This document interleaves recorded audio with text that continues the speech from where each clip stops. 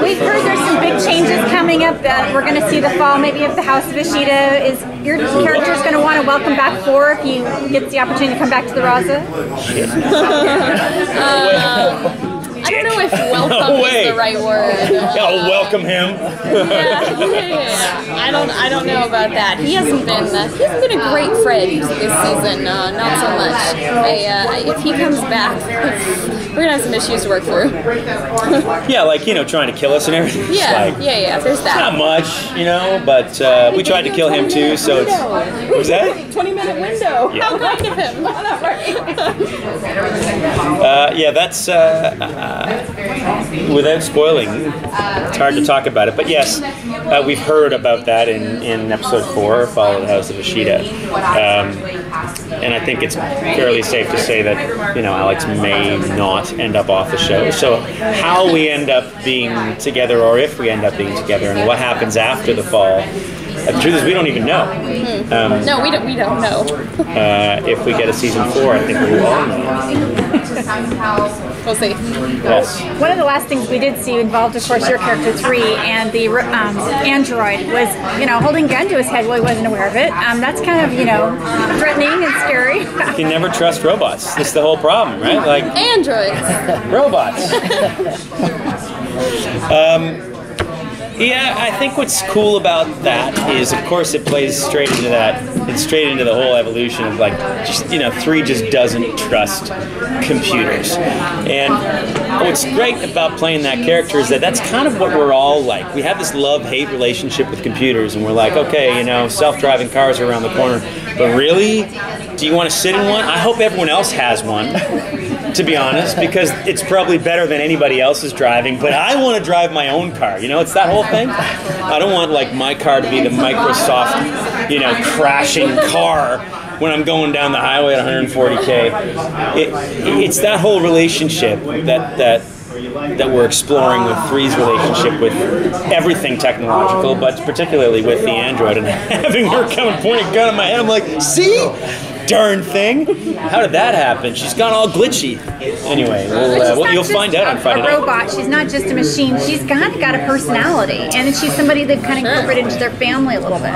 Well, I guess that's the question. Even if you have a chip that gives you a personality, are you a human? Are you worthy of being treated like a human? And our show has a certain opinion on that, but 3 might differentiate. Hello, he's been having a love affair with somebody who doesn't exist, and she's only on a computer chip. I think yeah, he's it's a little hard. open-minded. No, I'm not sure he's open-minded Not about that was easy for him. Yeah. What would you do? I mean, geez, you'd go see your partner, and then you'd be like, man, this is really weird. Am I cheating on you? Like, what are the lines of cheating? If you're, like, seeing someone in a computer, does loyalty? I think you're safe. Are you safe? You're allowed to do anything outside the computer? It's the same person. It's just still Sarah.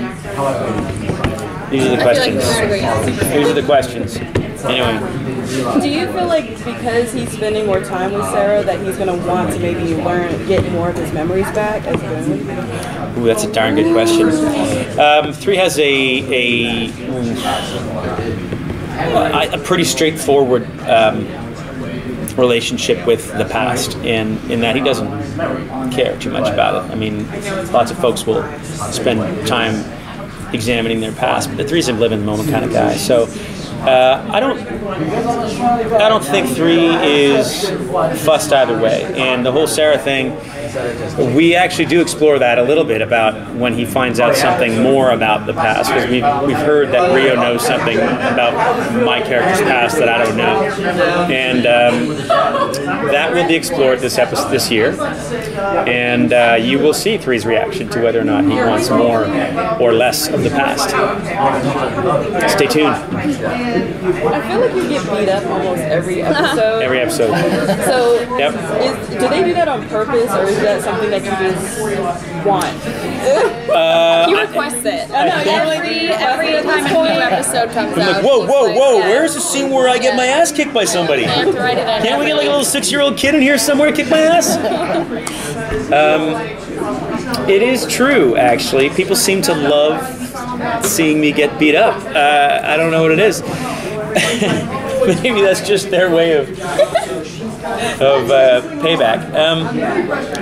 I think what's interesting about 3's character is that he isn't a superhero, and everyone else in the show is kind of a superhero in some kind of way. They're all really frigging good at something, which, to be honest, none of us really are in life. We're all kind of average and normal, and most of us aren't Olympians. Most of us are kind of like regular dudes. And that's what's actually fun about that character, in that, yeah, sure, he's good with a gun, that's about all he's good at, and he's a loyal guy. You know, who's got a bit of a sense of humor, and if he's got a superpower, it's that he never gives up, and that's like the best version of a human right there. Everyone else has got all these amazing things, but I love playing that character, so fine. Help me lose every battle to everybody else, all these superhumans with their amazing skills, or 5, or whoever. He recognizes that he has limitations, but doesn't really hold him back. He doesn't really care about it. He just moves forward, and yeah, I love that. It's really fun. But it is true.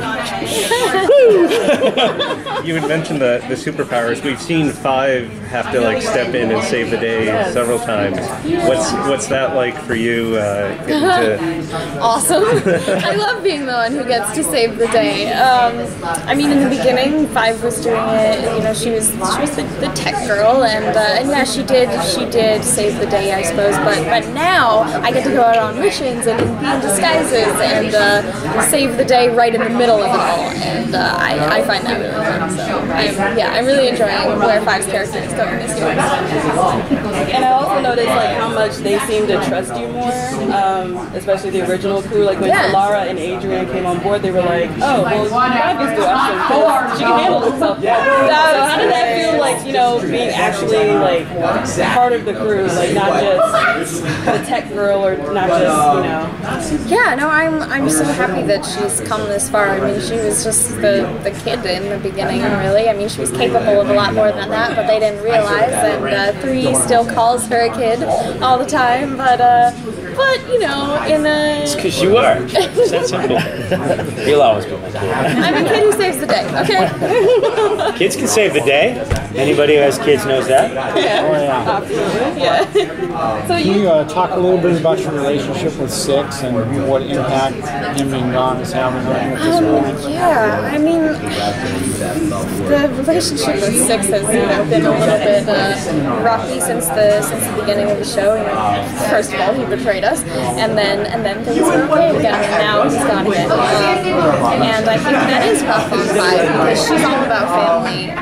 She loves them. She just wants them to be together and be happy because she doesn't know where her family is, and so that really is her family, and so it's important to her that they stick together. So it's rough when anybody leaves, and especially 6 because she's so close with him. So yeah, I think it's been hard on her, but she knows that the only reason that he's gone is because he cares about other people, and you know he's trying to do the right thing. So she understands that, but I think she's still kind of bummed out not to have her friend around. It's interesting how 6 just keeps repeating. You know, even though he's lost his memories. Like when he finds out that he had a family and that he left him the whole 9 yards for a principle, essentially, and he does it again, even though he just keeps doing it, and it's his strength, but it's also his weakness because the people he leaves behind, like 5, have to deal with it. And yeah, he's an interesting character, 6 that way, for sure. Roger's cheeky. I feel like 3 and 5 have their own little relationship, and then 5 and 6 has their own little relationship. Like, what difference do you see between the two? Like, it seems like your brother, sister, father, daughter, kind of a dynamic. Yeah, I mean, I guess it's hard to label them exactly because 5's relationship with everybody in the crew is a little bit. There's aspects of, like, you know, 6 is kind of like a father figure, but he hasn't been around a whole lot this year. And then I don't know. I mean, 3 has his moments as well. In the time loop episode where he was trying to comfort me, that felt like a father-daughter thing. But he's not always like that. So you know, it depends on the episode, I suppose. But yeah, it's, you know, it's her family. I think. I mean, when as like a fan watching the show, 6 and 2 really come across as the mom and dad, right? Like as the ones who are always doing the right thing and blah blah blah. And if I had to describe our relationship, it isn't father-daughter, but it has elements of that. It has elements of brother and sister. It has elements of buddies. It has elements of mother-son. It has all these. No, really, it does, right? I think it's probably the most complex relationship that my character has with anybody, and it's a lot of fun to play with Jodelle. So we just learned that Five has a sister. Yes. How much are you looking forward to exploring that aspect of your character? I really can't wait to find out more. I mean, you should have seen my face when I read that script. I was like, oh my gosh, she has a sister? This is crazy. That was like the biggest thing that I found out about Five so far. I really didn't know a whole lot about her, and then that was huge to find that out. And I am incredibly curious to find out more about her, and you might find out a little bit more.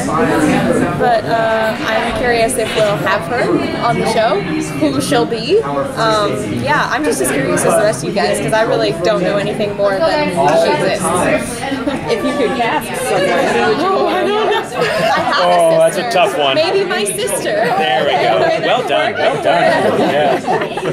And by the way, her sister, right now, if your sister was sitting right next to you, you'd be like, they're twins. But they aren't. How far apart? 4 years?